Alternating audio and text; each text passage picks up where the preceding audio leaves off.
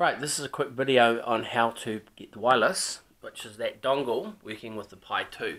So there's two parts of the systems you've got to address. Systems, and you've got to go to System Settings and Systems OpenElec. So first of all, we'll go to System Settings. Now you can go there two ways. You can click on here and it will then take you into a box, or you can come down to the settings and go in this way. So we'll go in this way. So in here under systems, you can go to the internet access, and you've got to put the password for your Wi-Fi into here. Okay, that's for Pi 1. This is Pi 2, and I found that it will ask you for it in another area for that. So that's the internet access there. And you've got to have these on expert level, so that if you want wireless, you've got to have the expert settings selected.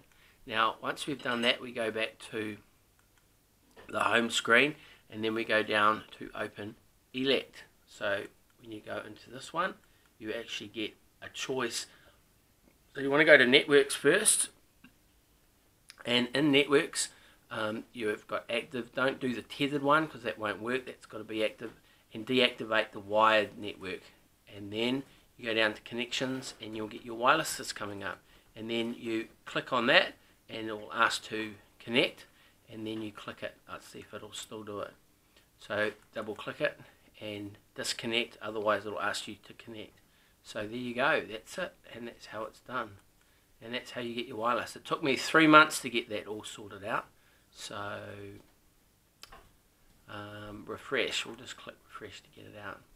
So as long as that star's there, it refreshes it, finds out all the different wireless options.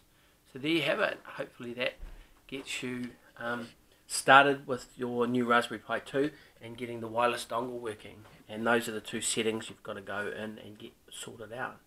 Okay, all the best.